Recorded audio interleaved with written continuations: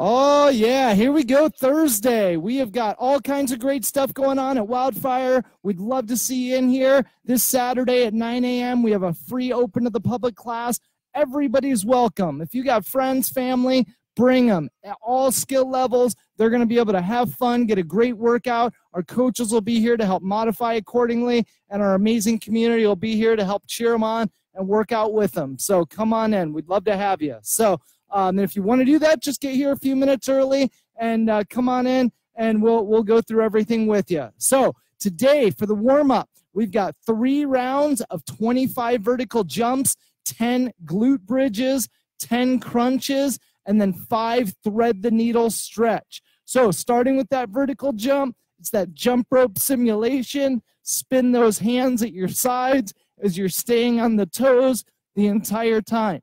You want to make it more challenging, do a little bit more of a double under, a little bit more power with that jump, and really get those hands moving.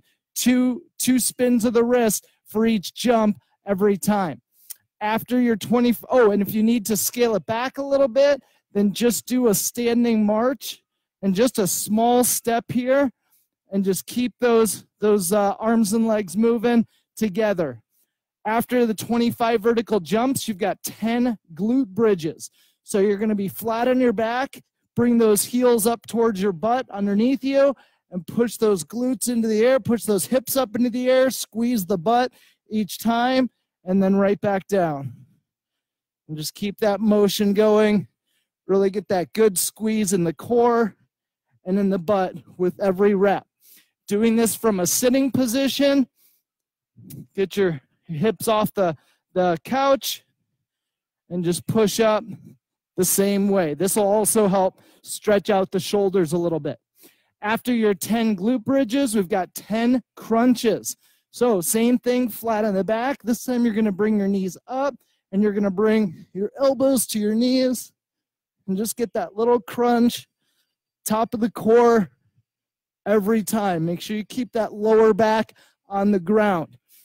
From the bench, you can also do this where you're bringing your knees in to your chest each time.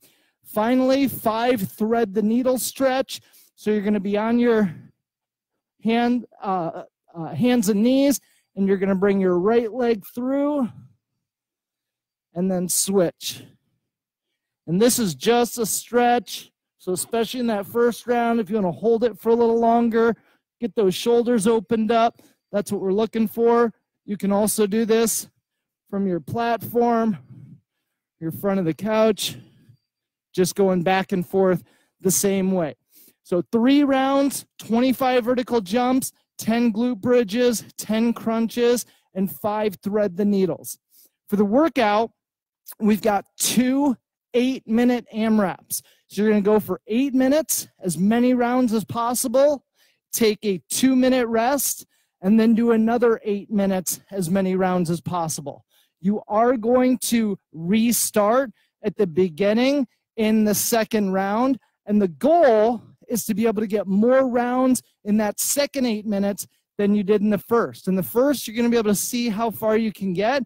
In the second, you can really push, pick up that speed, go a little faster on the pace, so you're getting more reps in that second round. We've got 10 air squats, 10 sit-ups, 10 plank balance, and 10 mule kicks that you're going to be doing in that 8 minutes. So as many rounds as possible of those. Starting with the air squat, feet shoulder width apart, push those hips back and down, and all the way up at the top each time. And notice how I'm using my arms as a counterbalance and to really help me keep my chest up. If I don't have my arms go, I'm more than likely going to let that chest drop, and that's where you're going to start to feel it in the back later, and that's not what we want. The other thing is getting that full range of motion is actually going to take the pressure off of the knees and put it in the glutes and hamstrings. If I'm only going a little ways down, there's a lot more pressure in the knees each time. From a sitting position, you can just sit down and stand up or hold on to something to get that less resistance each time. After your 10 air squats, you've got 10 sit-ups, so go straight legs shoulders starting on the ground, and throw those arms forward as you get up to the top and right back down again. And just keep that motion going, really engaging the core. From a standing position, you can do this as well, where you're just bringing your knee in and just alternating between your right elbow to your left knee and left elbow to your right knee.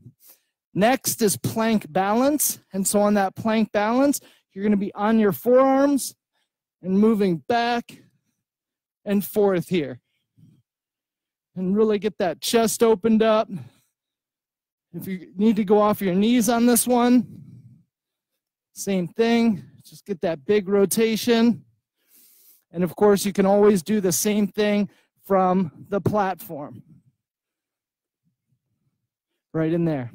Final exercise is 10 mule kicks. We worked a lot more glutes on the air squats. On the mule kicks, you're going to work a lot more hamstrings. So bend over at the waist, kick that leg up, and then switch. Right plus left equals 1 on these.